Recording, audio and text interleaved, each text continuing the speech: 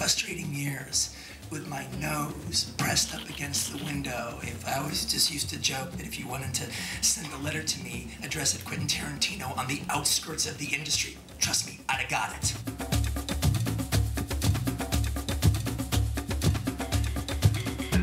A friend of mine, Sheldon Lettich, had mentioned that there was this guy, Quentin Tarantino, working at Imperial Pictures. I guess he was stuffing video boxes into, videos into video boxes, that is. And Sheldon said, yeah, this guy really knows your work. He knows the movies you've done. And, you know, I also co-wrote Evil Dead 2 and so on. And so Sheldon says, yeah, Quentin would really like to meet you. So I met Quentin, and he seemed like this, you know, exuberant movie fanatic who had written a script. At that time, it was Natural Born Killers.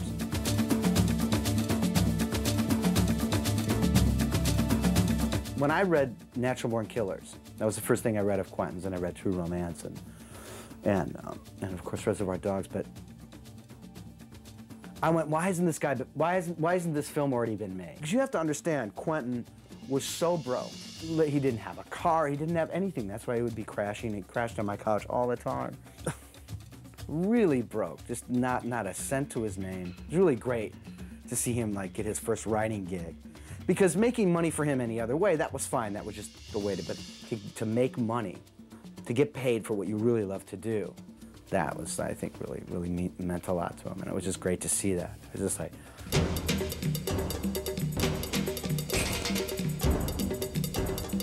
Scotty knew Lawrence Bender, and amazingly enough, the first film that K&B ever did was called Intruder. Scott directed it, and Lawrence Bender produced it. So that was February of 1988.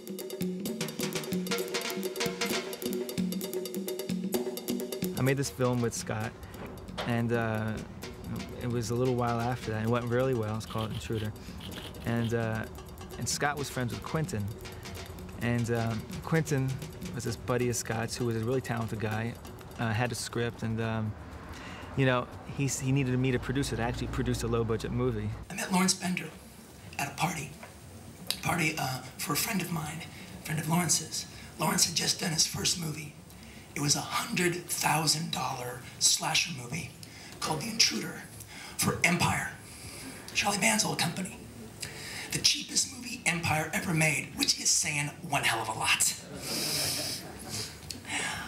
I really liked The Intruder. I thought it was like the Coen brothers had made a slasher film, all right? And I've always been a big fan of the slasher film genre.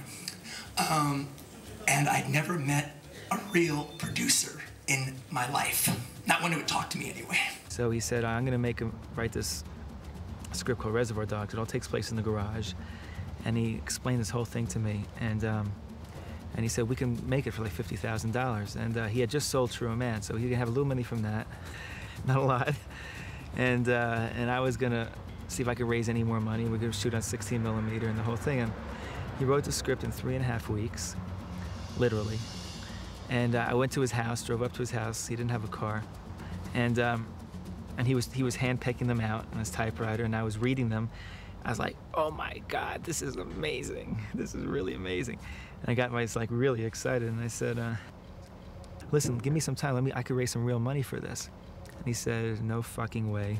and Lawrence basically said, hey, I can get you the cash for this, and Quentin put the caveat. It's like, all right, you got X amount of time. You know, it sounds like a movie plot in of itself. You've got X amount of time to get the dough, otherwise I gotta go elsewhere. We signed like a piece of paper that we hand wrote out. And that's basically how it all began.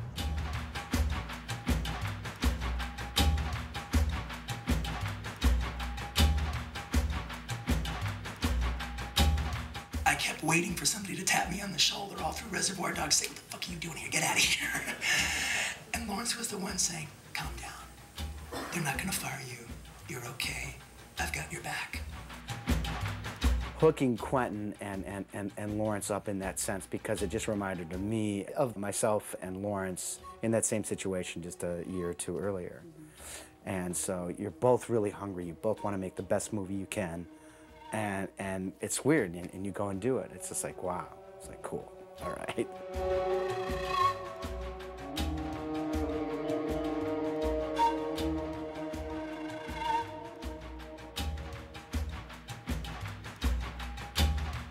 kind of surreal. I mean, it's great. And everybody just wishes that they could even have a little piece of that, you know, of any kind. But to do what you love, and then to have people embrace you for it and want to give you awards and lots of money and everything else, it's kind of cool. And after hitting the pavement for Quentin for years and years, and just people going, get out, get lost, beat it, get out of here, your script sucks. It's especially, I think, gratifying, you know? So that's ultra, just so cool. I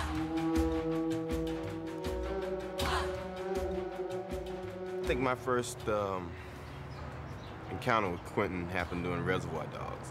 I was still in New York, and I went to a casting call on a Sunday for this film, and I read it. It was just such an amazing script to listen to these guys talk and realize these were like guys talking about everyday stuff who had a kind of very unique outlook on life. That was pretty intense stuff. And I went to the audition and naturally didn't get the job.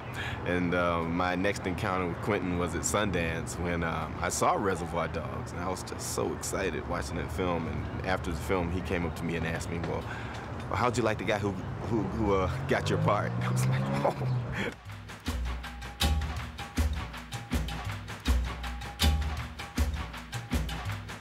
I'm interested in playing any part that Quentin writes, really, and that was when we worked together last. It was everybody's feeling. All the actors that were on Reservoir Dogs, we'll come in and do a line if he wants us to, or we'll come in and play a big part. It doesn't matter, but if he wants us, we'll be there.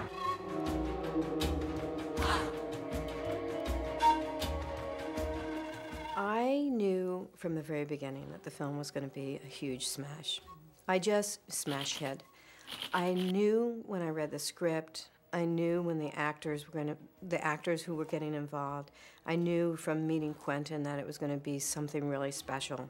I remember going to a party when I was in the middle of cutting Reservoir Dogs, and I had all these images in my head from Reservoir Dogs. I mean, but they were such incredible, wonderful images, even though they were violent. And I went to this very uptight party, and I was trying to explain to some people this film, and I just realized that I couldn't without them seeing it.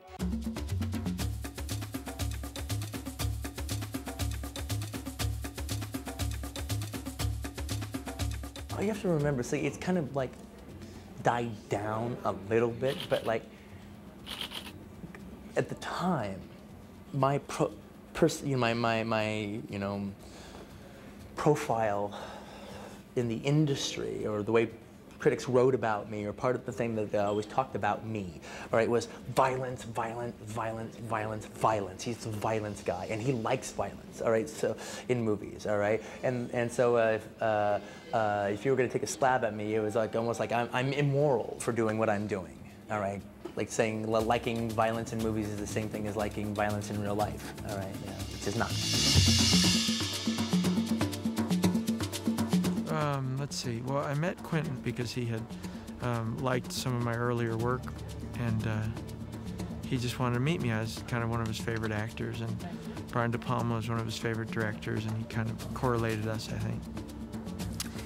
And what happened? He just wanted to meet. So we got together, and we met, and we had a good time, and said, gee, one day we'll do a project together. Little did I know it would be his next project, because when he finished the script, he kind of, I think he was thinking of a different actor prior to it, and then suddenly he thought, you know, John might be really good for this. So he presented it to me, and I read it, and I thought it was one of the best scripts I'd ever read. Dark, but great. I've just been John Travolta's one of my favorite actors. I've just been a big fan of his for like a really long time. Yeah, I think he was great in Saturday Night Fever and Urban Cowboy, and in particularly in Blowout. That's like one of my favorite performances of all time. And I just haven't seen him like used in a movie the way, you know, I thought he should be used, you know, the way I would use him. And so like I wanted to meet him, and I met him, and I really liked him. And I was just like looking forward to the opportunity of having the chance to work with him, you know, on the right thing. You know, there's a lot of people I want to work with, and it's just like, you know, when the time's right, it's right. And then I wrote Vincent and gave it for him to read. I didn't write it for him, I just wrote the character. And he dug it and he loved it, and I loved the way he would have took with it. And so it was like, okay, great, this is excellent. We get, you know, right off the bat, we get to break the ice, you know, and he's doing a terrific job. I thought that he was going to probably have a lot of trouble getting me cast in it. As earnest as he was in wanting me to do it, there's a lot more kind of hot actors or contemporary actors that would fill the bill easier than I would. So I thought, you know, he might have a hard time getting me in this. But he stuck to his guns, and he really pushed for me to be in this movie. And I'm thankful he did.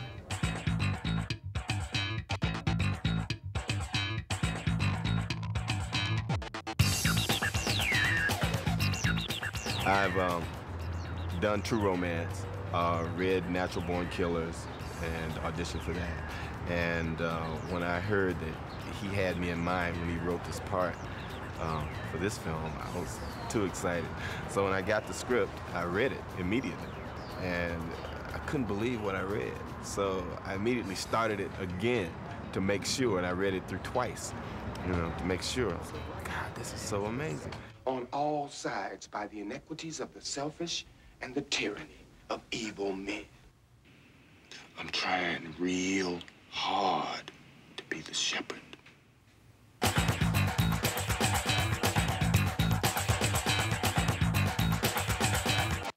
I met Quentin at Sundance 3 years ago. I think it was 3 years ago. I saw Reservoir Dogs, and it really screwed me up. It really blew my mind. And I went up to Quentin after this and said, oh my God, this is a really great film. And I met him there, and then he produced a film that I was in called Killing Zoe, which hasn't come out yet. And then he just acted in a film that I produced called Sleep With Me, which hasn't come out yet. And then he called me up for this.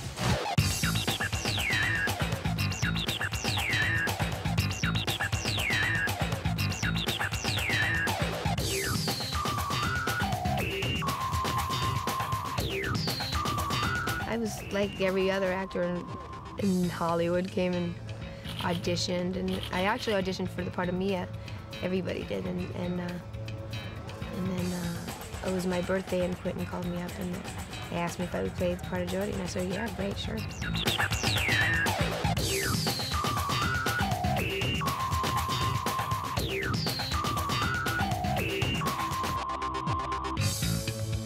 This film never addresses violence in a mean-spirited fashion.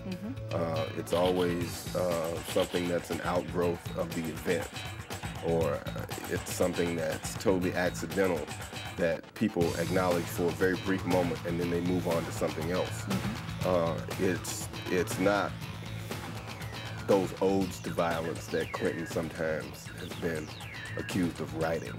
September 23rd, 1994, the opening night of the New York Film Festival. It's your movie. It's playing. The shot where she gets hit in the heart with the adrenaline shot. Yeah. Someone passes out, is having a seizure. What did you think? This movie fucking works. It's like, shit, this shit's like too intense for human beings. It's like, hey, if I can stop people's heart, man, that's cinema. Harvey, myself, and the doctor, you know, helped this guy as he revived, and we helped him outside, outdoors, and he had a little bit of a sugar low or something, and I guess that just kind of pushed him over the top, so someone gave him some orange juice or something, I forgot what it was, Coca-Cola, and he was okay. But actually, it was like, whoa, this is a movie.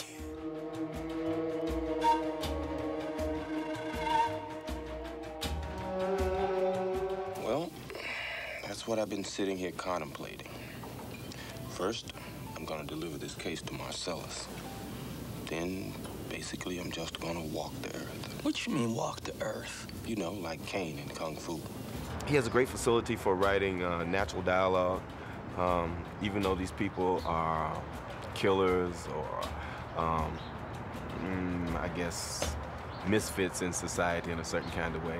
They have real conversational things going on in their lives like normal guys, or you know, just normal people, and that's just so unique. The great thing I think about Quentin's writing is that it all seems real. It's like the words just come out like real people talking, which is a relief as an actor. It's a relief.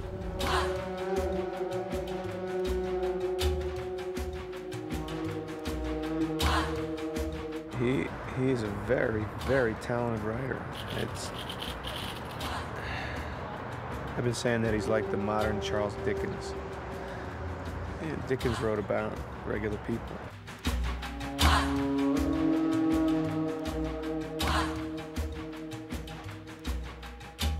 We've asked everybody this question.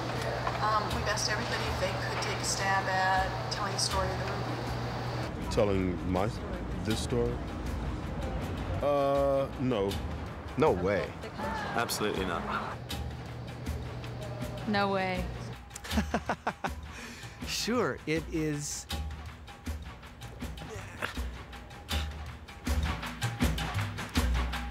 The idea for all three stories was basically to take, like the oldest chestnuts, you know, that you've ever seen, you know, when it comes to crime stories, the oldest stories in the book, Vincent Vega and Marcellus Wallace's wife, the oldest story about, like, you know, the big man's, you know, the guy's got to go out with the big man's wife and don't touch her. You know, you've seen the story a zillion times. The gold watch, the second story, you know, the boxer who was supposed to throw the fight and he doesn't. You've seen it a zillion times, all right? And the third story is not so much a classic story, but almost a big cliche. Like every other Joel Silver movie starts off with a couple hitmen showing up at a place and, you know, shooting somebody and splitting. And then, like, you know, that's like the first 5 minutes of the movie, and then, like, they cut to Arnold Schwarzenegger somewhere else, you know, and then, like, you know, it's all gonna tie in, all right? In the third story, in this one, it's like these two hitmen, they go and they take care of this guy, and but like after they kill him, we don't leave.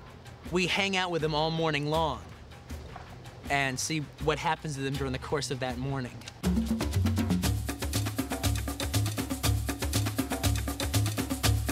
What Quentin finds so interesting, he said anyway to me at one point, is not, you know, it's not the scene where someone comes into a restaurant and blows someone's head off, you know, but his interest in all these crazy, totally, you know, hyper-real things that he writes about is how we all in life react to them in extremely normal ways. There are three stories that are really about one story, and it's very difficult to do that. It's very difficult to write something that is that complex and that complicated and still so, you know, simple of a story.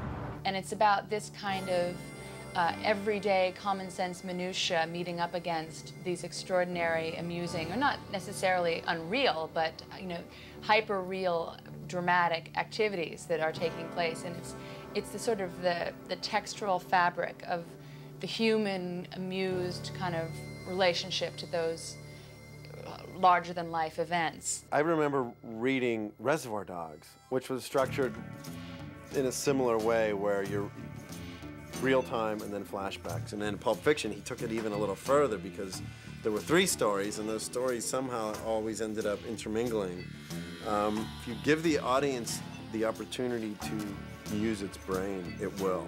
I'm using old forms of storytelling and then purposely having them go run awry. I mean, you know what I mean? You know, so it's like so it actually even seems even wilder because, you know, you've seen these stories a zillion times before, but you've never seen them quite play out like this before. You know, and I think part of the trick is to take these movie characters, these genre characters in these genre situations, and actually apply them to some of real life's rules and see how they unravel.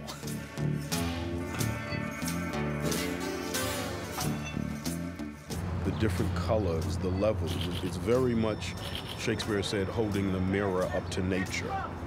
That's pretty much what I feel his writing, and especially how my character is written, is like. It really is as if Quentin met Marcellus somewhere or saw this, experienced this situation and put it down on paper. Well, the film kind of like has like, basically like three leads in it. It's got Vincent, who's the lead of the first story, Butch, who's the lead of the second story, and Jules, who's the lead of he's really the lead of the third story. Oh, I'm sorry. Did I break your concentration? And then like there's different characters that come in and support them. Like for instance, like Vincent is kind of supporting Jules in the third story. And he's got a small little part in the second story with Butch, and Butch has got a small part in Vincent's story. You looking at something, friend? You ain't my friend, Pluka. You know, so they're like trading back and forth. But they're like the three paramount leads. You know, so like they're the three leads, and then everybody else in it, the Wolf, Harvey Keitel's character, Mia Wallace, Fabian, you know, they're like these special guest stars.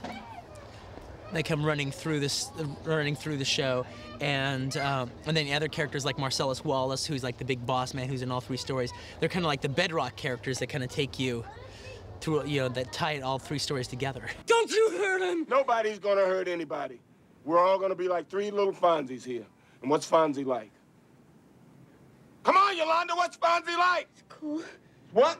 Cool. Correctamundo. When Pumpkin and Honey Bunny come in, it's their movie. We don't know different. Yeah, and we don't know any different. You know, they come on like they're the stars of the movie, you know? And actually, it's been that way with all the different actors in the film when I've been working with them, you know, when we work with Tim and Amanda, it's like a full solid week of working with them, and it's like, you feel like it's their movie, you know, and then they leave, and you go, oh my God, where did they go? You know, it's, it's like, how can I make the movie without them now? The other thing, which I didn't realize until we started making this movie, and someone said to me, you know, you're really lucky, you know, all these actors are just so great. I mean, no one gives you any trouble. Everyone is completely there for you. And I said, well, you know, maybe it's not luck.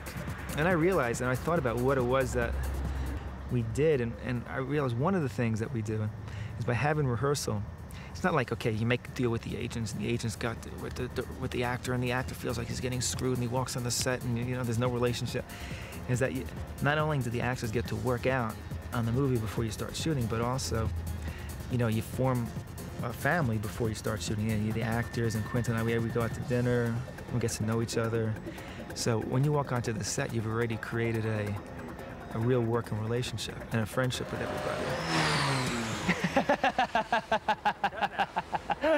That was a great one. So, Mr. Willis, let me ask you a question here. Is this the finest moment of your acting career, or what? This is the pinnacle. From here on in, it slides down the backside. Okay, you want to do one more? Yeah, let's do another one. Yeah. Coming back to you. Bruce. Give just a little bit more of a slow burn, like. Just, okay. Yeah. Just like blank, and then boom, action.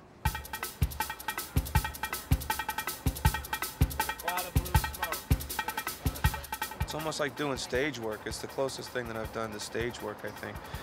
Because everybody here, I think, feels the same way I do and really respects Quentin's writing to the point of not wanting to come in and say, well, we have to take this line out and change this, and why can't I say this now?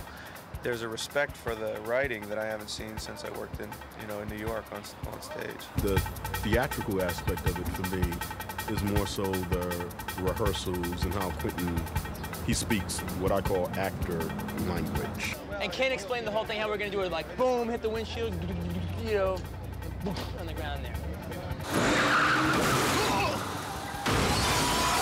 You know, everybody's here because they love the script and want to work with Quentin, who's a great writer, and you know, so it's fun. It's a great crew. Everybody's into it. It's like summer camp or something. It's really nice. It's the way movies should be made. Well, I think he's one of the best directors I've worked with. And he's very, very enthusiastic, and that infects everybody. Everybody gets enthusiastic. And it's just fun. It's a circus, really. Well, that's, you know, what I've found is that the only way to feel like you have a chance of making a good film is by working with people who are better than you. And, you know, or, you know, people that are totally unique and different and special, directors and actors.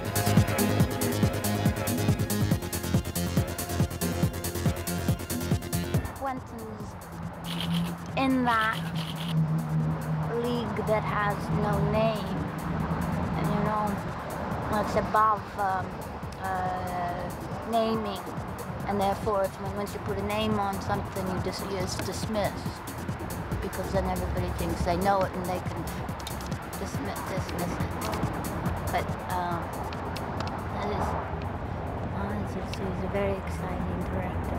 Quentin is such a classic because it's this iconic American pop medley. I don't even know how many interests are filtering into Quentin's writing all the time, and re-delivering us our burger with this international twist. I don't know, I find that all Quentin's stuff is so fresh and so aggressive and so sort of daring and threatening at the same time. He has more of a filmic reserve in his mind than I've ever seen before. And he's bold with movies. He's an aggressive filmmaker. He knows exactly what he wants to do, and he's not concerned about mixing styles, or he just knows film is his clay.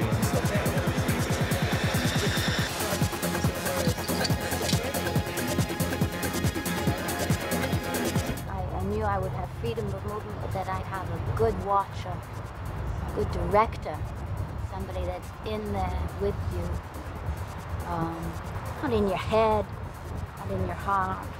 I don't mind that either, but he's in there with you, and he expects a great deal. That's great, that's great. Now remember, I want just blank expressions, just blank. You guys are gawkers. Quentin is a very responsible filmmaker. I mean, it's quite amazing. I mean, Quentin does not want to go over budget. He does not want to go over schedule. I mean, he's very proud of the fact that he makes his days and that he stays on budget, and it makes him happy. You know, there's some directors that don't give a shit. And it's not even, I'm not even saying it's bad necessarily. I mean, it makes it hard on the people who are putting up the money. But Quentin is a director who completely, I mean, he's so responsible. He's almost too responsible. As a matter of fact, there was like one location on this shoot that it was funny. Andre, the DP, came up to me and says, "Oh, what's going on? It's like you're the director and Quentin is the producer." Because Quentin say, "Forget it, it's too much money. I don't want to do it."